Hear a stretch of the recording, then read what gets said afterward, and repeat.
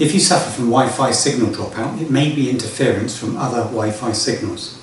I'm going to show you how you can identify this problem and take steps to remedy it using a handy free app.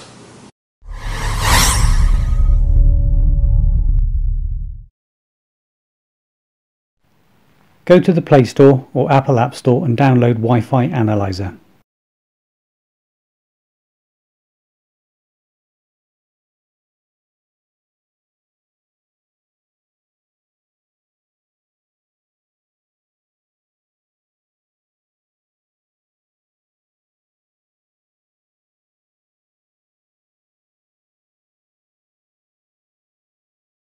Run the app and it will graphically show you all the Wi-Fi signals in your area.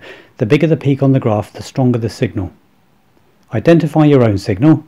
Here mine is called Starfleet and sits on channel 11. The other signals on channel 11 are all my BT hub and my Wi-Fi extender, so I'm not too worried.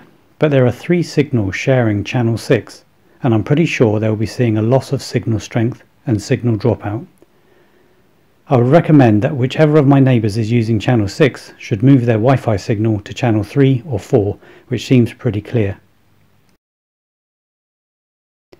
How you do this will differ per provider, but in my case I would log into my BT Home Hub using my browser and type in the address 192.168.1.254 or whatever is shown on the help card on the hub. Then locate the field that allows you to change the channel and update it. I hope this saves you a call to your provider.